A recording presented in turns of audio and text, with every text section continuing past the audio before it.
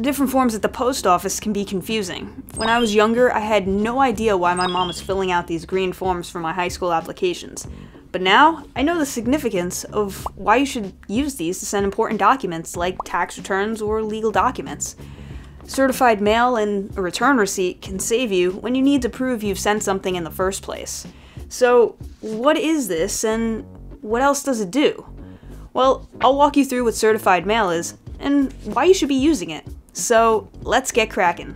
Also known as Form 3800, certified mail is a mailing receipt that verifies that your letter or package was delivered or there was an attempted delivery.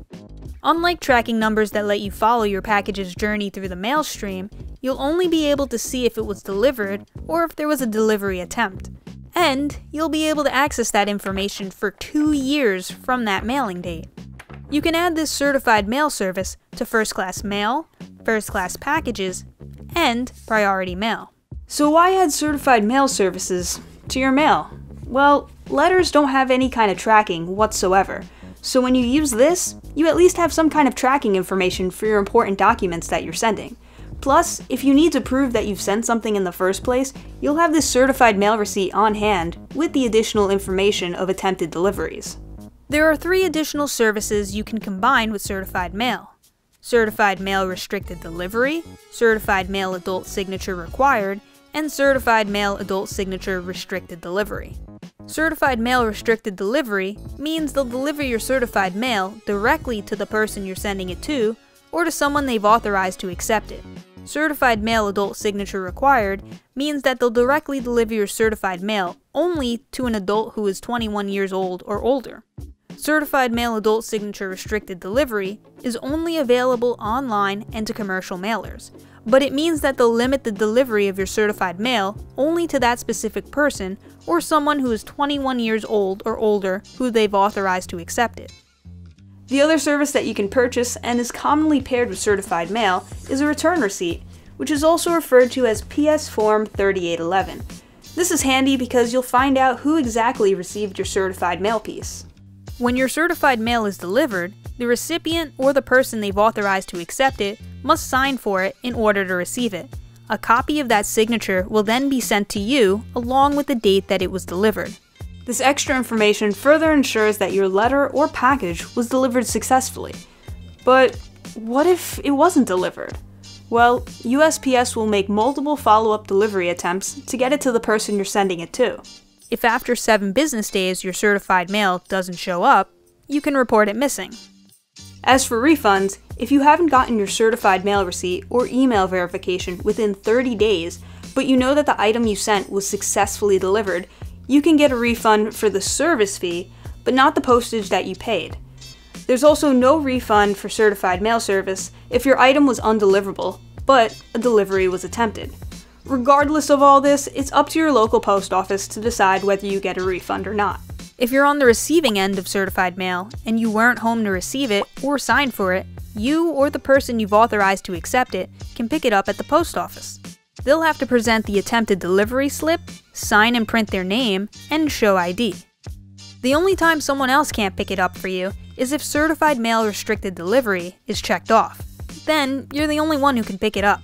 Certified mail that hasn't been picked up will remain at the post office 15 calendar days after the date that you've received the attempted delivery slip.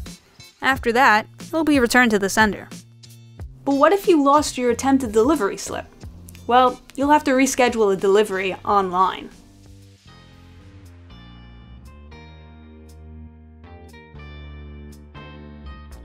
Now that we know what certified mail is, let's go over how to prepare your envelope for that trip to the post office. This is the certified mail receipt form. What you need to fill out is the bottom where it says "Sent to." Here, write the name and address of the person you're sending this letter to. If you want to add additional services, check off the applicable boxes, but leave the fee lines blank. The post office cashier will fill in the rest. On the left side of the form, there are 2 sticky portions. This one on the edge is for the return receipt. So if you're adding that service, peel this off and place it in box 2 under article number on the return receipt. The sticky portion with the barcode goes at the top of your envelope and to the right of your address. line up the dotted line with the top of your envelope and stick it there.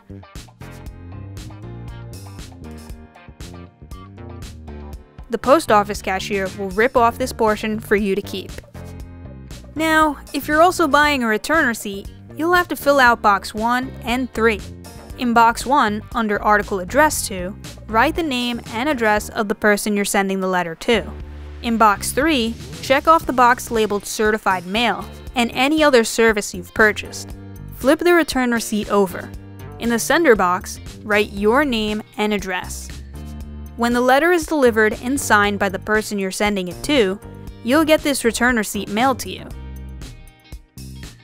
You'll need to place this on the back of the envelope you're sending. If there's room on the front, then you can place it there. Peel back the 2 sticky portions and stick it to your envelope. And when your letter is fully prepped, go to the post office and the cashier will stamp your certified mail receipt and ring up your postage and any additional services that you've selected. And then your certified mail piece is sent off into the mail stream. But if this video helped, please give us a like, and if you're looking to learn more about shipping or to learn something completely different, be sure to subscribe and check out the rest of our how-to hub. Your next video might be right here. Well, I gotta check my forms to make sure they're filled out correctly, so I'll catch you guys later. Well, that looks right.